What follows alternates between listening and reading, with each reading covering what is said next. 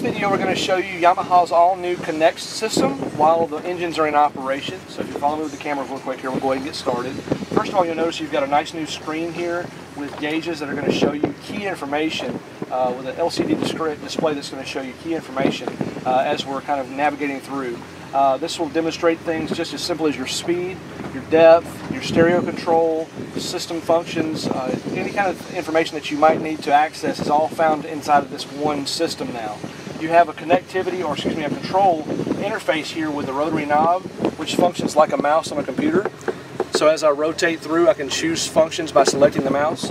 You've also got your home feature, allowing you to choose home. You've got your media feature, which allows you to choose your medium. You have a cancel feature, and up on the dash you've got additional buttons that allow you to control things like your bilge, your trim information, which is found here, your systems control information, your lighting information, as well as your horn. Now these are just quick connects. Any of these buttons that you're seeing here, these are just quick access. If you want to do anything on the screen, you can also touch. So if I press the trim information button, that's the same as pressing the trim information button here. If I press the media button, that's the same as pressing the media button here found on the control knob. If I press my lighting information, it's the same as pressing the lighting information found right here up on the top. Your lighting information there. So there's just a couple of different ways to access each individual screen.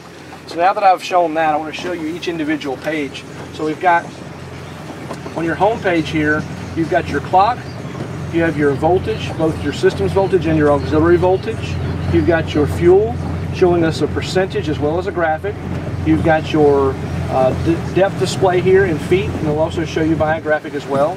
You've got twin RPM gauges here, showing you your analog here, but your digital here. You have your miles per hour showing here, so your speeds we found in this location. You have your compass heading, latitude, longitude, and also your elevation. And then if we were to have a depth alarm go off, this is your mute button for that depth alarm if it were to go off. You have indicators below the screen here, and those are all showing, for instance, your bilge. If we were to turn the bilge switch on, that tells you that your bilge is on. Your blower switch is found here, your blower will be on. And so these are just basic indicator lights to tell you if those systems are on and functioning. We've also got our nav anchor lights, interior lights, docking lights, and our shower, and those are just indicator lights to let you know if those things are on and active. If I go over to this next switch here, which is your trip information, it's going to show you your port and starboard hours. It's going to show you your average miles per gallon, your miles traveled, your gallons per hour burning right now, and also to your high speed and your average speed.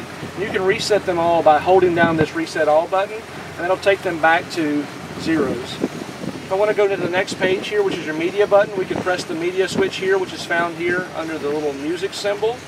Or you can also press your media button here right next to the rotary knob. And what we'll do is we'll tune into the radio station now. You notice once you're on the media page, you can turn the knob and it'll allow you to turn the volume up and down. You can also do that by pressing on the screen. So if I want to take and control the volume, I can just press the volume up and down with the plus and minus button. So we want to go to the media button here, or the menu button here. This is going to allow you to control the fade. If I want to go back to the main page, we'll press back. It'll take you back to your main media page. So now we've got auxiliary up in the upper left-hand corner here. If you've got a standard MP3 player, that'll connect through the auxiliary port. If you've got an iPhone that uses a traditional USB connection, it's going to connect here. You've also got a 12-volt charger, so if you want to hook up your phone and charge it, that's what you do there. You've also got here under your media, if I go back, you've got a weather band radio, which is new for this year. It's a first for Yamaha jet boats. So that gives you information for weather. If we go back to media, we've got a Bluetooth connection here. So if you want to connect to a smartphone that has Bluetooth connectivity, you can connect there. We go back to our media section here. We have radio. You can change your radio stations through FM1, FM2, FM3, AM1, or AM2. You can also choose your stations by simply pressing the arrows left or right. Once we're done with this, we have presets for each of these settings. So you have 5 different preset pages that you can access. We can go into our lighting mode now.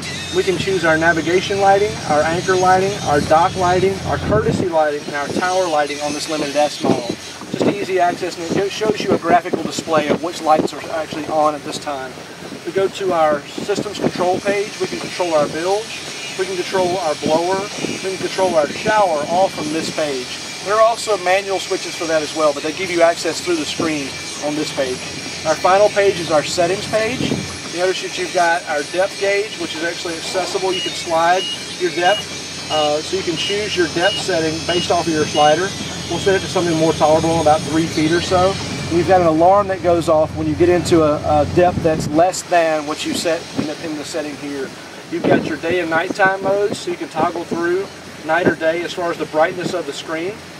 We've got our time selector here, so we can set the time. We can also choose our units if we want US system or if we want the metric system. So that's something that you can easily access from that page.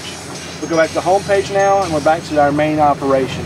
So this video, we wanted to just show you some of the basic features that are found inside the Connext system.